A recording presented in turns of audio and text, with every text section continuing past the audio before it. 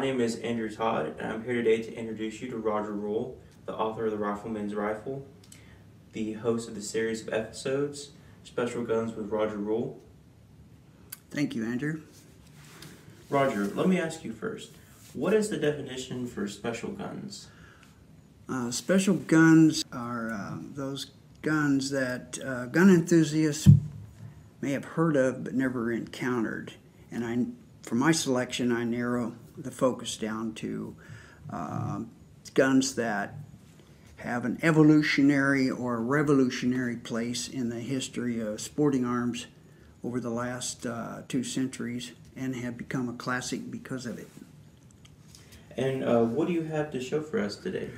The gun I want to show today logically follows from the last 2 episodes. In the first episode, we did my favorite gun, the Winchester P64 Model 70, the one which I've written a book about it, The Rifleman's Rifle.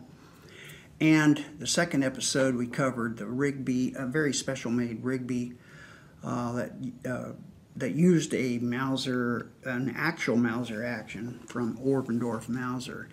And those 2 guns both had a standard length Mauser action. Even the Winchester Model 70, as we pointed out, was a refined Mauser action. Today we're going to look at or review a rifle that has a Magnum Mauser action. What is a Magnum Mauser? Is it just a Mauser that shoots Magnum cartridges? The simple answer to that is no. The word Magnum in the gun industry really has 2 different meanings. It's used 2 different ways. It's used for cartridges, Magnum cartridges, and it's used for Magnum actions. This started in 1912 when Holland first introduced the 375 belted, rimless Magnum cartridge, later to become just the 375 H&H Magnum.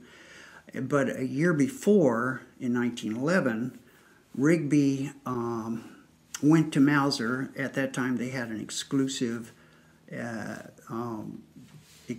arrangement with Mauser just to supply Rigby only with Magnum or not Mauser actions. And Rigby went to Mauser to build a special large action for their new 416 Rigby cartridge. And we covered that in the last episode. This was a time when Great Britain owned India and most of Africa, and safari hunting had started in India 100 years before and had become very popular. The rifle of choice was a big bore double rifle, and for the most dangerous and largest game. Those rifles were extremely expensive, and only the gentry could afford them. But these lands were protected by the British military, and the British officers that were stationed there were intrigued by the safari hunting. But a British officer couldn't, it would take his entire annual pay to buy one of these big double rifles. And Rigby figured this out and knew there was a market for people who couldn't afford the big double rifles. So they planned on developing a bolt-action rifle that was more affordable. However, right here I have 3 cartridges. The first one on my right, your left, is a 470 nitro rimmed cartridge, typical that was used in a big double rifle. That particular cartridge is a 470 nitro, developed by Joseph Lang in 1900. Next to it, the smaller cartridge in the center, is a 30-06 that was developed in 1906 for the standard length Mauser. It's a rimless cartridge, which a rimless cartridge is what is required for bolt action. And Rigby needed a large rimless cartridge. That's why they developed the 416. Mauser then developed the action for it. Man, the result was what we're calling the big Magnum Mauser.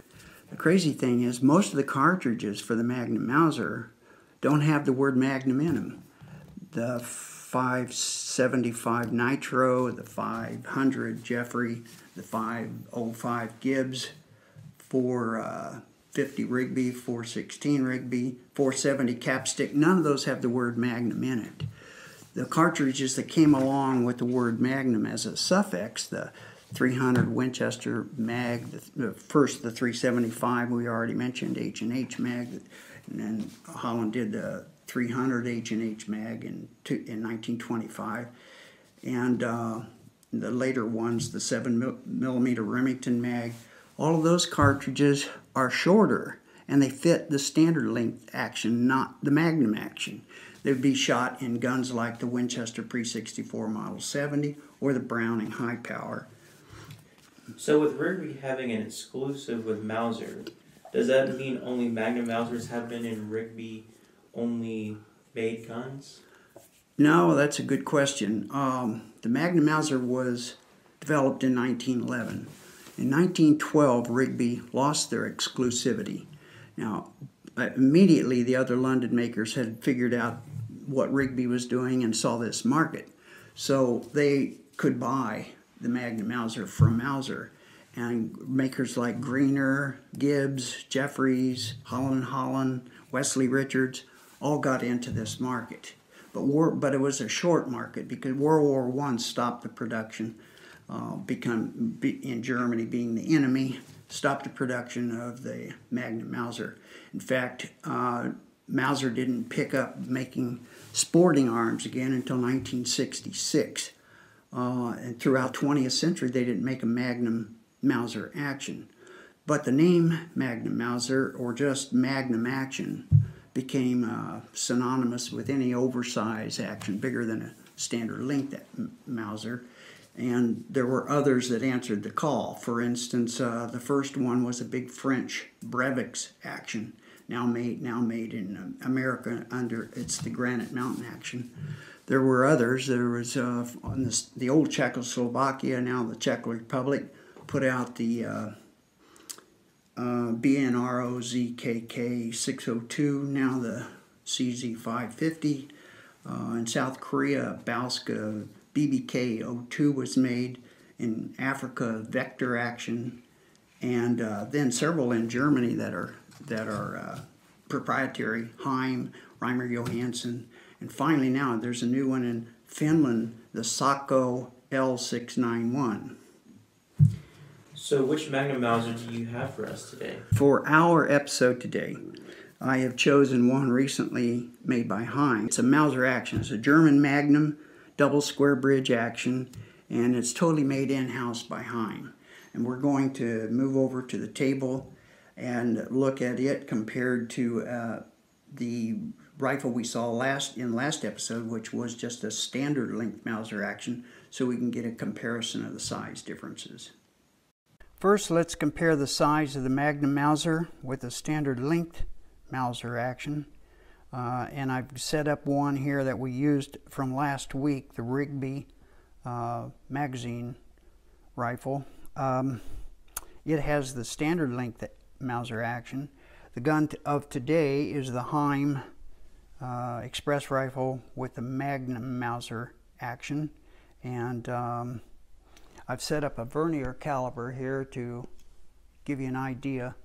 This is already set for the magazine well on the standard length Mauser, and if I move it over to the Magnum action, you'll see there's so much more length in the Magnum action. That's just one way to measure it. Usually the length of the action is technically measured from the tang to the front of the receiver bridge, but this gives you an idea of the size differences. I've chosen this rifle today because I think I personally had something to do with its creation. After I tell you the story, you can decide. When I was living in Hawaii, I bought my first Heym Magnum Mauser, a big double square bridge Magnum Mauser rifle called their Heym Express rifle, and it was also in .416 Rigby caliber. But I bought it through the internet, and when I received it, from the U.S. mainland. It was a massively big rifle. It was everything the advertiser said, so I couldn't return it, but I had no idea how big it was. When I placed it in my gun vault, it just made all my other guns look like BB guns. It was just a big gun. And I thought, well, maybe to justify its huge size, I'll get it in something like a big, gigantic 500 Jeffries or 505 Gibbs. So I made a call to Chris Sells, the head of Heym USA, and talked to him about it, and he knew of a way to have it read board. So I sent him the rifle. He relayed it on to an outsource agent in Arizona, and it was going to be a read board to 505 Gibbs. After a couple of weeks, I got the guy's phone number. I tried to call him. I wanted to talk about a few things before he did the work, and he never returned my calls. And there were several calls he did not return. I could not get in touch with him. And meanwhile, I found another gunsmith who could read board up in Colville, Washington. It was called Clearwater Reboring. It was done by run by Jim DuBell, who has he's now passed away. But Jim was also in the American Custom Gunmakers Guild. And so I called Chris of Heym and asked him to return the rifle, which he did. No reflection on him for the problem. As I said, it was an outsourced agent. And the nice thing about it is Chris returned it in a nice Heym case for me, so I got something out of that. I shipped the gun up to Jim DuBell and talked to him. He was very available. He had special hours of the day he would take calls, and he also answered emails very well. I can't remember how long it took. It didn't take very long. He returned the rifle to me, and he had done a splendid job. I mean, it almost looked like Heym had done it themselves on the metalwork. The problem was, it still had a big clumsy stock, and I couldn't figure out why it fit so badly. And it seemed like the pistol grip was set way, too far back. So I added a really ugly 1.25" recoil pad to get that problem solved, and that still didn't fix it. So I sold the rifle. Unrelated to that, but definitely a part of this story. A few weeks later, Ralph Martini of Cranbrook, British Columbia, who's also in the American Custom Gunmakers Guild, he builds the Martini Hagen single shots, and he does a beautiful job on big Mauser type bolt action. And he and his family came to visit me in Hawaii. And I told him about the Heym, and we talked guns. And after he returned to Canada, I bought one of his custom-made big bore rifles. And when I received it, I had seen his stocks on his website, but I was just amazed, not only by the way they looked, but by the way this rifle fit me. So I don't know how long it was after that. Not too long. I was talking to Chris Sells again at Heym, and I told him about Ralph's visit, because he knew Ralph. In fact, I found out in that phone call that he knew Ralph. And I was just telling him what had happened with the Heym, and I had to sell it because the stock just was horrible. And I also told him how well I liked the new stock from Ralph. Later, I guess the next thing that happened was, it was actually a few months later, I called Ralph to buy another gun.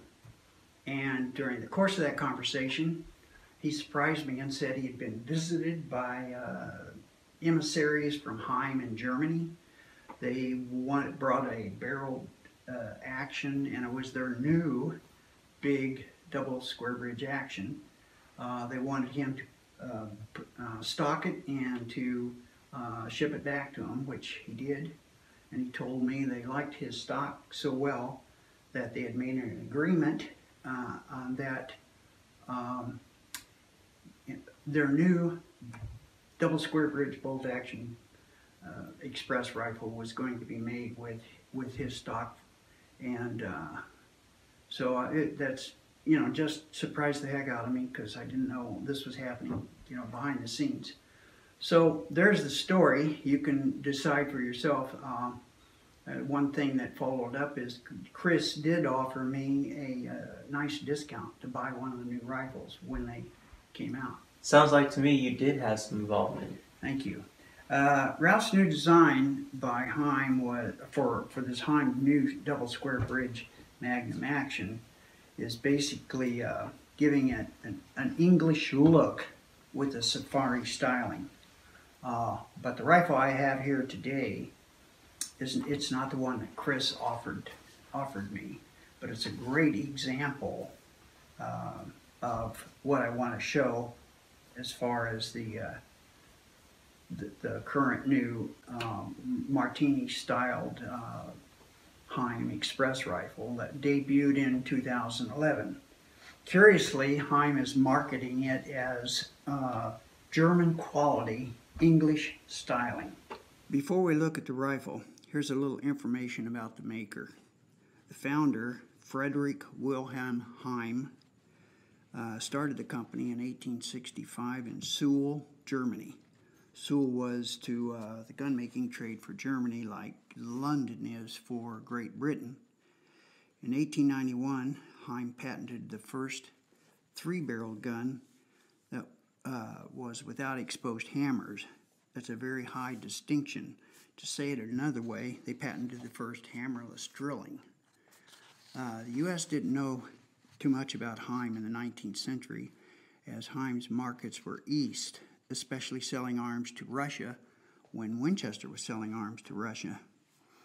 But in 1912, Heym shifted their export emphasis from Russia to the USA. The two wars with Germany slowed arms production for sporting arms and stopped markets to the U.S. After World War II, though, in 1945, with Suhl in East Germany, Heym moved to the lower Franconia and stopped arms production and concentrated their manufacturing on miscellaneous things, cuckoo clocks, slide rules, and other non-firearm products. It wasn't until 1995 when Heym built a modern weapons factory in Gleichenberg that they resumed making sporting arms for export. The company went public in 2002 and changed the name in 2007 to Heym AG. In the gun industry, Heym has always had a reputation as a maker of high-quality guns, and their top-tier guns are on par with English best guns. You can check out their website at www.heymusa.com. Now let's turn to the rifle of the day. It's Heym's new Express rifle with Ralph Martini stock. It's got a 24-inch barrel, and it's in 416 caliber, 416 Rigby caliber. And I'm going to lift it up and remove the scope, which has Tally quick detachable scope rings. First we'll check it for safety. Take the safety out, and you see the chamber is empty. I'm going to remove the bolt release, but it pulls out. Set the rifle down, and I can demonstrate. You can see the long extractor, which shows that it's a true Mauser. It has control round feeding, which shows when the cartridge is held by the extractor and the left bolt lug, so gravity doesn't affect it. Then there's a third safety lug on the bolt. When the bolt is in, you see the bolt is straight down, typical of a Mauser. FN Browning FN Mauser has a curved back. Winchester's Model 70 slant back. The true Mauser is straight down, just like this one, where they followed that part. What's different from the true Mauser is the fact that he used the Winchester Model 70 safety. And what's crazy is it doesn't say safe for fire, which indicates that it's becoming a standard in the industry. When it's forward, it's in the fire position. Well, when you put it in safe, now it's in the safe position. You can't pull the trigger, can't open the bolt. In the middle position or number 2 position, can't pull the trigger, but you can operate the bolt. You can put a cartridge in. This is a snap cap. Or you can take a cartridge out. And then of course in the fire position, now you can pull the trigger. I don't want to pull the trigger unless the snap cap is in to protect the striker. So I will pull the trigger. And you can see it just breaks like glass. It's very lightweight. Supporting my claim that Heym's high-end rifles are made the same way a custom maker makes them, even looking at Heym's own website, I want to quote this. They say, and I quote, "Heym's high-grade rifles are still built by hand, and every part is made and finished in-house to the point that no 2 parts on 2 Heym rifles are interchangeable. Each is hand-fitted to painstaking tolerances," close quote. Continuing with the description of Ralph's new rifle here, we've turned it around from the last position so you can see some of the things I want to point out. I'm going to look at the metal first, then the wood. Here showing the double square bridge, magnum and length action. These receiver bridges have been machined to fit the Tally quick detachable rings, and the barrel's a 24-inch barrel. It's made of the finest Krupp steel. It has the safari styling in that the front ramp is banded, the sling eye is banded, and the island block for the rear sight is banded. The sights consist of a silver bead. The rear sight is an express sight similar to the Rigby we looked at last week. It has 2 leaves, one standing and one folding. Bottom metal is the straddle hinged floor plate with center bow release. And set this back down for a second. Other metal parts include the cross bolt, which reinforces the stock from the heavy recoil, the pistol grip cap, which is steel, and the sling eye on the rear end of the stock. Looking at probably the most prevalent feature about the metal is this color case hardening. It has a very unusual look compared to the regular gun bluing.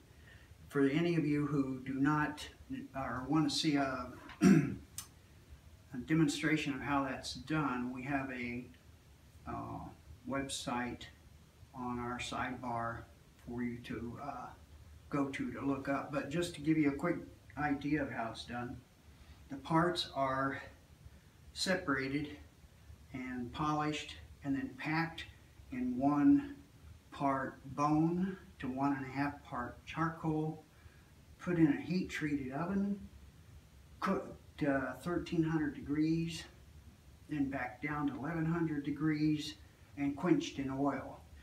I don't know if that's the way Heym does it. That's just a traditional process.